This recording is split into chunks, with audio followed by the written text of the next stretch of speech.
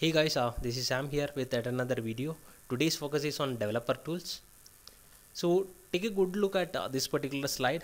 Whenever someone is talking about one of the components, I want you to understand what it does and what it is capable of. So that's the best way to crack this. And then coming to developer tools, we have got 4 different offerings from AWS. First one is code commit. Then we have something called as code build. We have code deploy. We have code pipeline as well. So code commit, code deploy, code pipeline, it was already there with AWS. Then code build, it's relatively new service which was announced in 2016 reInvent conference. So let's see what code commit is all about. So as the name says, developer tools are for developers.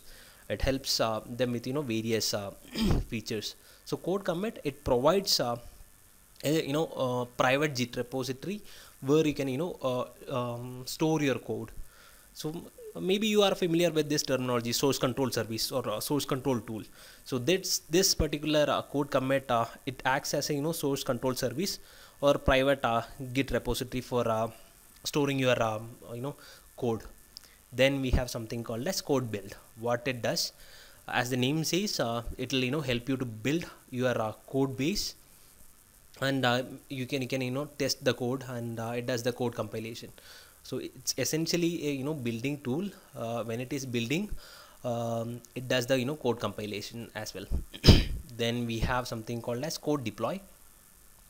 It will help you to automate the deployments. Whatever package or whatever things you have built using code build, you can feed it to code deploy, and it will take the package, it will deploy to your target site or target instance.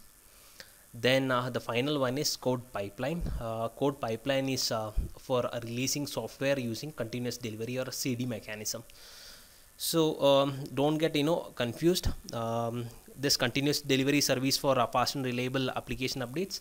This is how you will be rolling out the application updates. So let me tell you one thing. These things are not even featured in the exam, but it's essential that you know what it does.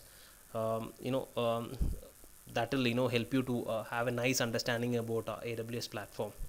So that's all I have for developer tools. I mean, under developer tools.